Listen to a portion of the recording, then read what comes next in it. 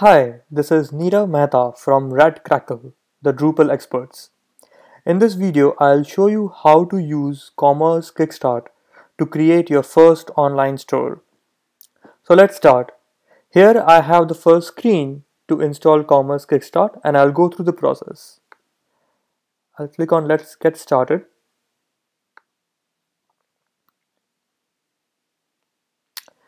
I already have a database set up. I'll give it the name.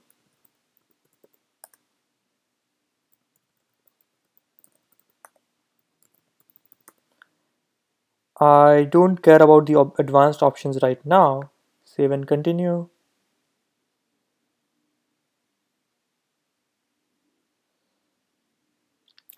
At this point of time, the Commerce Kickstart distribution or the installation profile is setting up the Drupal site so that we can have a small store on it, and you should be able to start with very little configuration.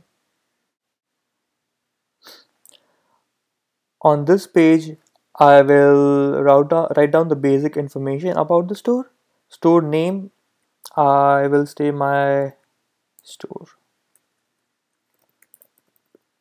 Store email address, I will write it as admin@redcrackle.com. Site maintenance account. I don't like the password admin. I'll change it to what I want.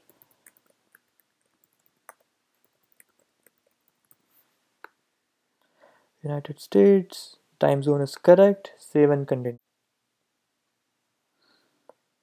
Default store country, United States. Do you want to install the demo store? Since I am going to show you how to create your own thing without a lot of configuration, for now, yes. Do you want to be able to translate the interface of your store? Not as of now. Default currency is dollars. And do we need a text right now? Let's keep it simple. No. Create and finish.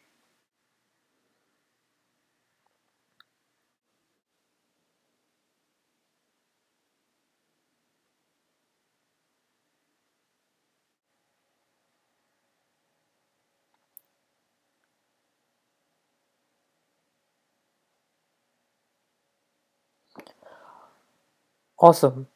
So we have this commerce store now with a lot of configuration already done and a few products which we can start selling.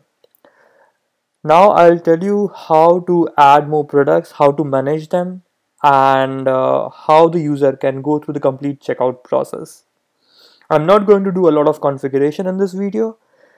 I'll save those for the next ones.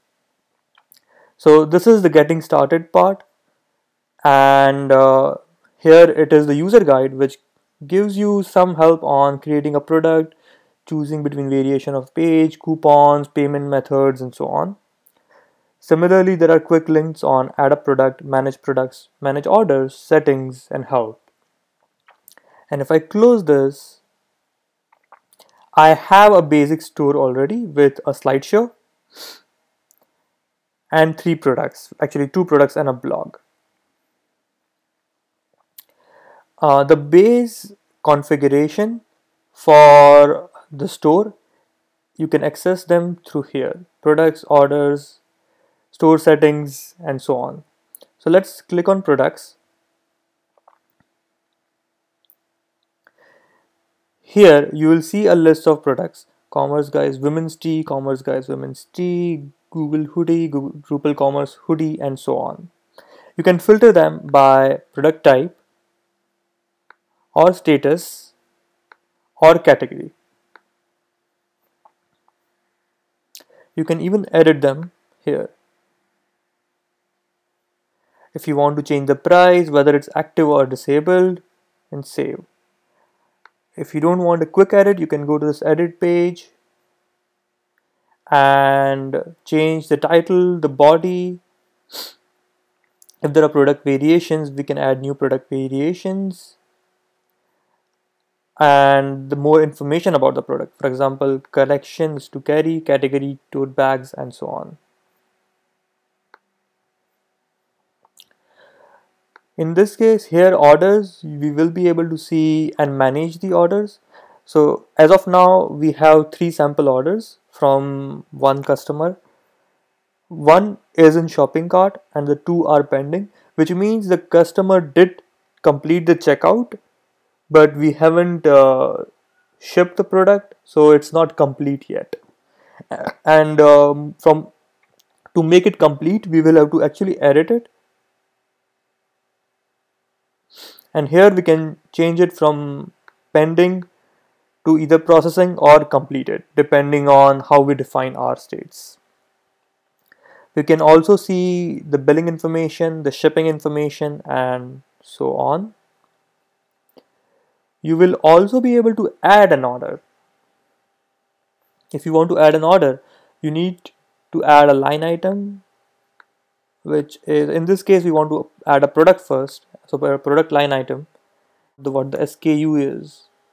Yes, so these are the SKUs, and I can add a product here. This is a product. It already fills in the unit price for you and the quantity. You can put in the shipping information, billing information. If you have a discount, then discount, status, and then save order. We don't do it right now because we won't want to create it. In store settings, we will be able to manage the store. So for example, in advanced store settings, you can view the customer profile, the shipping, taxes, payment methods. We will go through each one of them in different videos. Similarly, if you go back, you have the commerce search API as well as the product settings and promotions. Now let's see how a normal checkout process will happen on this site. So if I like this, okay, you are getting thirsty, and I see the product, multiple images, I have the SKU, the price is $16. I want to read more, and the enter quantity, okay, I want to buy 2 of them. I have already have the Facebook shares. Add to cart. Item successful, added to your cart. Okay, go to checkout. And checkout.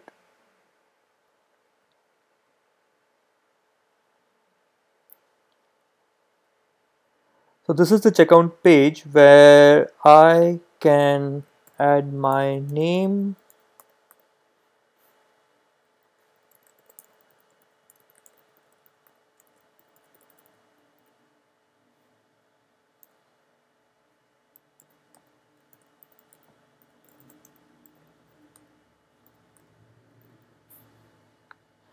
shipping information is the same as the billing information. Continue to next step.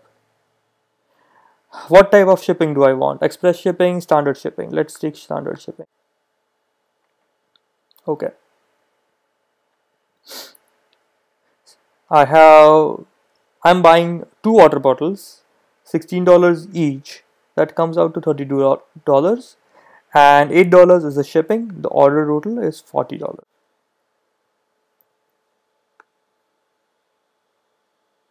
That one worked. So 4 and a lot of ones is the right voided credit card number. So yeah, my order number is 4, and I can view my order. It says unable to send email. That's because I haven't really set up the mail server on this server yet.